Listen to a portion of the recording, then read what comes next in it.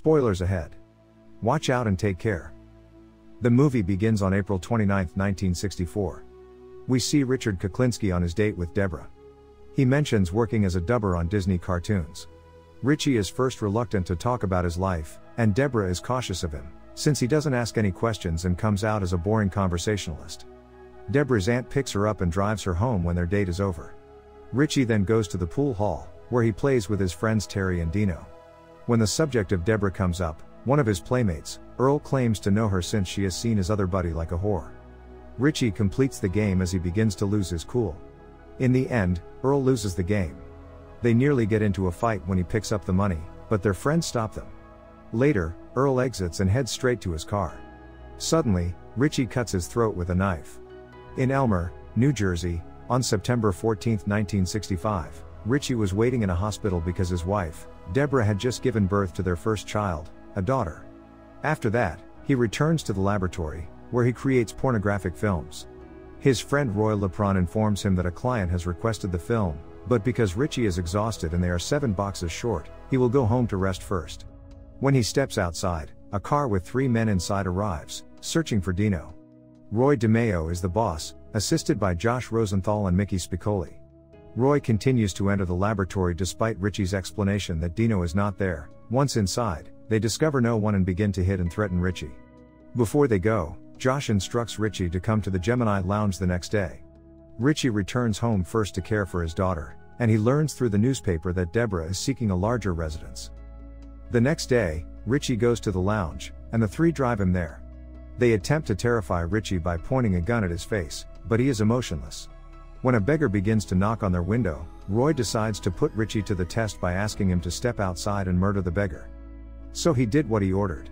Roy then hires Richie as his hitman, responsible for collecting money and debts from people and killing them. Richie begins to make a lot of money and can care for his family more. Richie developed as a wealthy man. 10 years later, on May 5, 1975 in Dumont, New Jersey, Richie holds a lavish dinner for his friends Terry and Dino. They bring their spouses and share stories about their lives. One of the women incorrectly says that Richie is making porn instead of cartoons. Deborah, on the other hand, describes his job, which is in money exchange. That is why they become wealthy so quickly. Richie hides all of his horrible illegal activities from his wife, and portrays himself as a typical businessman. They arrive home, and are set to complete a delicious dinner. On February 13, 1976, Josh conducts business with 2 Cubans. He murders them, grabs their money, and then escapes. Richie and Deborah are having sex in their bedroom when their daughter, Betsy, knocks on the door because she had a bad dream. They discuss the Vietnam War. Richie sends her to her bedroom to sleep and resumes engaging. The next day, a messenger called Leo appears in the lounge, and speaks with Roy, explaining that the Gambinos know what Josh did to their men. They are now enraged and want to track them down. Leo suggests killing Josh, but Roy refuses since he considers Josh his son. They have a considerable argument, and Roy is stressed. Roy tells him that he will look after Josh and that the Gambinos will not be able to find him and will not do it again. In Kuklinski's home, Annabelle assists his father, Richie, in tying his tie before he sends his children to school and leaves for work. He checks into a motel and finds Marty and a prostitute called Alex in a room together. Marty is filming Alex, and they are about to kiss when Richie comes on the door and locks him in a room. Marty is now on the phone with Roy regarding Josh and all they need to do. When the talk concludes, Richie is going to kill Marty, but he asks him to pray first, which doesn't work, so he shoots and kills him. When Richie is about to go, he discovers someone inside the closet and searches to find out who it is. He takes her out and lets her escape. However, a man named Robert Prong, also known as Freezy, appears and gives them time to leave the building, which they do because he blows it up. Richie follows Freezy inside an ice cream truck, and he is enraged because Richie allows Alex to go, even though she sees his face. They attempt to pursue her but are unsuccessful, because Richie refuses. He claims to have a reputation and does not kill ladies and children. Freezy is furious, and tells Richie that he owes him one. Freezy drives away, leaving Richie alone. The next night, Roy summons Richie to his office. They are set to have dinner, but Roy expresses his anger with Richie since he leaves a witness. He tells Josh what he knows about the Gambinos and how he holds them hostage, for a little while.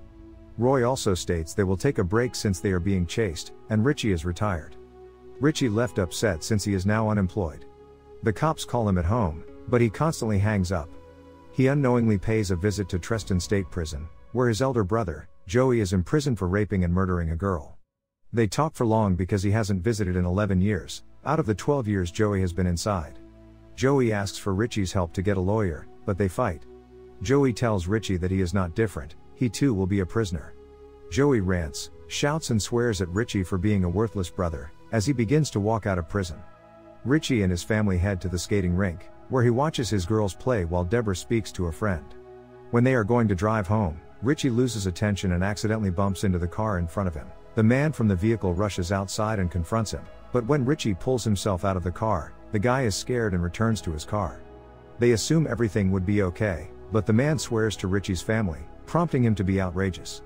He chases the car from street to street, despite his wife and children yelling at him to stop. The chase action ends as a taxi pushes him away. Deborah is enraged with Richie, who apologizes. Richie returns home and takes a shower after the road adventure. He recalls his childhood when he saw his brother violently assaulted by their father. His coldness and emotionlessness were from this. Richie is watching TV in their living room. When Deborah asks him what's wrong, she complains about how he behaves as if he doesn't care. Richie becomes outrageous once again. He loses control and his temper. He tosses everything aside and destroys everything. Deborah apologizes, and Richie clarifies that he is just concerned about his family. The next day, he meets with Freezy and requests help, since he is jobless. They agree to become partners in crime. Richie will perform the labor in a 50-50 split, while Freezy is concerned with the details. Also, Freezy shows him the body inside the ice cream truck's freezer, where he freezes it until the right moment comes to dump it somewhere. They begin chopping people's body parts, and then freeze them after Richie kills them. Despite this, Richie can take his family to a fancy restaurant to eat and enjoy themselves. Roy invites his people to the Gemini Lounge, and Leo is there. They got into a fight because Josh murdered the Gambino's boys. Roy shoots Josh, resulting in his death, which he finds difficult to accomplish. That's his only option for silencing the Gambinos. Leo enters a New York cinema and talks to Freezy about killing someone. He promises them 40 grand if they successfully murder the victim and another 10 cash if it seems to be a natural death. Leo left after showing the man the image. Back in the office, Freezy and Richie plan the assassination. Richie will use Freezy's approach, which involves cyanide. It will be his first time. Freezy shows him how to spray the powder at the person, killing him. They must have a more natural death to have 10 more grand. Richie and Freezy then head to the bar. They begin to get along with others dancing. As Freezy stands nearby, Richie gently blows the powder into the man's face, causing him to cough and become unable to breathe. When they're ready to head outside, Terry yells Richie's name and asks for help with a job. Richie leaves Terry there, and the man dies. The next day is Annabelle's 16th birthday, so Richie pens a poem while shaving his beard. The celebration has begun. Someone knocks on their door, and it's Roy's henchman, so Richie walks outside and enters Roy's car. Deborah is staring out the window. When Richie is inside, Roy takes out his gun and aims it at him. He's angry. Richie is working for Leo Marks with Freezy. Richie first denies it. Annabelle walks to the vehicle, and Richie begs Roy and his lads not to hurt her. Roy tells his boys not to harm Annabelle as she knocks on the car window, to ask about Richie, and they allow him to leave. He comes home furious and frustrated. He questions Terry about what he said, but Terry denies everything. His head's veins are bursting.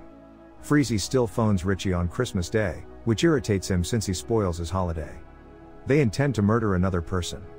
Richie offers Terry over the payphone the job he wants to perform. Terry thanks him, and he goes. In a cemetery, Richie is in Leo's car demanding the $50,000 he promised them, but Leo won't give it to him since Roy understands Leo's plan after murdering his guy. Leo tells Richie he won't be paid if he murders him. When Richie has calmed down and is ready to leave the vehicle, Leo mentions Richie's family, saying they have no idea how horrible their father is. Richie shoots him, killing him. He realizes his mistake and becomes angry. When he leaves Leo's body in the vehicle, Betsy pages him to tell Annabelle was in the hospital from a hit and run. Richie gets to the hospital and discovers his daughter is in critical condition. Deborah is upset with him, and she blames his work. Then he meets Freezy. Freezy and Richie discuss money and the park.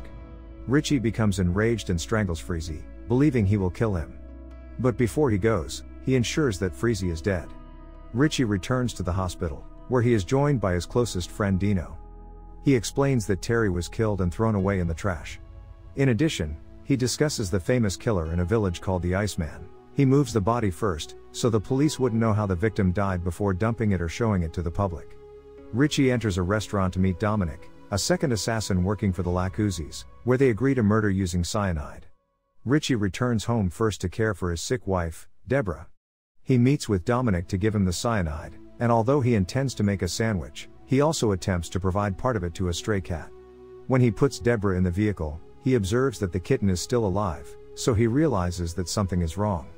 As Richie starts his car, police cars appear and block the road. They place him under arrest, and take Deborah into custody. Later, he realizes that Dominic is an undercover agent, who was seeking to pursue him. Richie is so huge that it takes 5 men to control him, and he tries to fight against the police, but is unable to. Actual news indicates that the legendary killer has been captured. His family, including his wife and kids, are still at the court hearing for his case. Old Richie is asked whether he is sorry for anything he has done, but he replies that he is not. He feels sorry for the one thing that is harming his family, the people he cares about the most. The end. Thank you for watching. Subscribe if you'd like to see more videos like this. Turn on the notifications, and leave a like to help the channel.